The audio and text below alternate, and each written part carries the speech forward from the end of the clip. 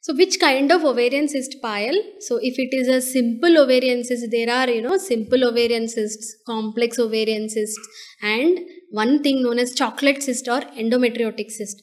So if it is a simple ovarian cyst, it doesn't interfere in infertility unless and until it is too big, maybe 8 centimeters, 7 centimeters. Then we need to go in for a laparoscopic ovarian cystectomy, which is the removal of the ovarian cyst, and then you will plan a pregnancy. Why? Because whenever the cyst is more than 6 centimeters size, there is a risk of getting that cyst might get torsion. We call it as a torted cyst, which is an acute emergency, like there will be lot of pain and all, and we will have to go in for a surgery during pregnancy.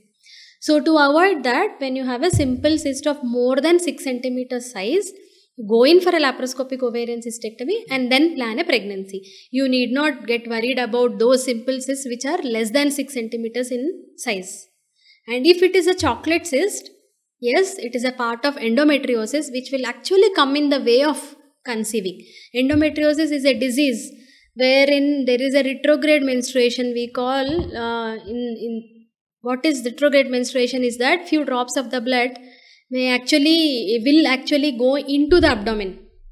The flow is to the outer side, but few drops may go into the abdomen and they get settled around the ovary to make these special cysts called endometriotic cysts, because there is no way out for those few drops of the blood which go inside. Now they become old blood, and they become like that dark brown. That is why they are called chocolate cysts. And when that cyst is there on the ovary, ovulation cannot happen. Egg cannot come out of the ovary, and it will actually come in the way of conception. So yes, you should go for a laparoscopic endometriosis clearance, chocolate cystectomy, and only then plan for a pregnancy.